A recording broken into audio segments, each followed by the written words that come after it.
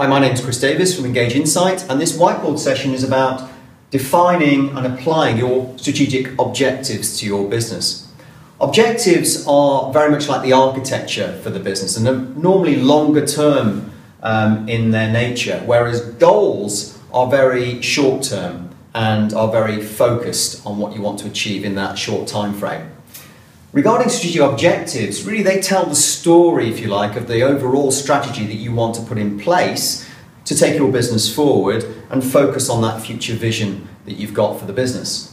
And there were a couple of university professors who wrote a book in the 1980s called The Balanced Scorecard, Kaplan and Norton, who applied defining strategic objectives and how you pull that into your business across 4 key areas. They looked at the financials, what was going on at that level, clients and customers, which is all about the market and in market share, if you like. Looking at processes, internal processes, not to be confused with operations, but actual the processes and how efficient and how streamlined they are. And looking at people growth, looking at the learning and development that was going on in the business. And really what they wanted to do was get away from the business planning, the traditional business planning way of doing things, which was very silo orientated, very much focused on one particular area. They wanted to showcase that really from a balance perspective across these areas, they're all interlinked, and we need to look at our businesses from a far more holistic point of view, which incidentally is what the regulator in the financial service markets are actually looking at right now in regulating the market in a far more holistic manner. So really what we're talking about here in the financials of the business is all about cash flow, it's all about return on investment, return on capital. And in order to ensure that we've got that in the right place, we need to ensure that we're actually playing and participating in the right markets. So that's all about connecting into the niche that you're in, and we need to ensure that once we're in those niches that we're keeping our clients happy, that they value our services, that they're going to stay satisfied with what we're doing for them, and we're going to retain them.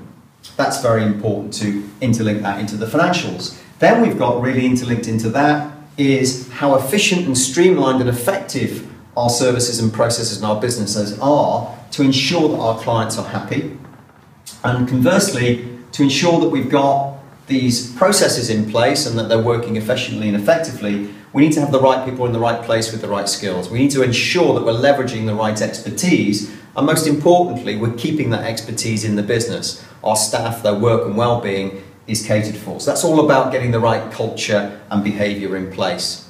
And similarly, what we've got to ensure is to have the right people in place, that they're building the right processes going forward, which then supports our clients' needs in the marketplace. And if they're valuing what we're up to in the market, then obviously that then increases the profit margins and the profit lines of where we're going.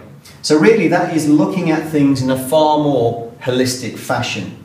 And what Kaplan and Norton then did was brought in what they called a scorecard approach. So if you're into looking at individual particular areas and goals, remember goals are very specific, how you can actually build that into this process, then all you do is basically build a simple scorecard to look at what the goals are, for example, increasing profitability, what the measure is that you're going to bring in to make sure that we're measuring it on an ongoing basis, that we're going to reach those goals and those targets, and finally looking at the target itself of what we want that to be.